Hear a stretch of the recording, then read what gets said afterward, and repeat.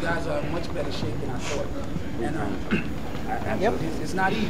It's not easy, but I want you to realize that this is not college either, and it's not high school.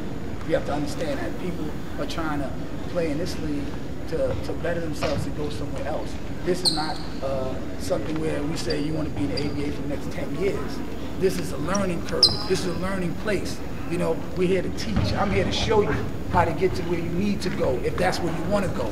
Some people, you want to do it for fun. You just like to get out the house. That's another thing. But some people take this very seriously. So what I'm trying to tell you, I think this is a great opportunity for young guys to get out.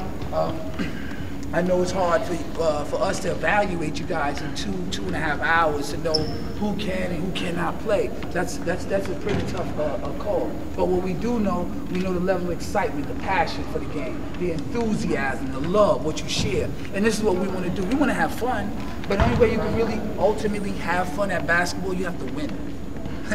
I mean, I don't know who had a great time losing 14 games in a row. I mean, 7 games in a row. That's not a good time.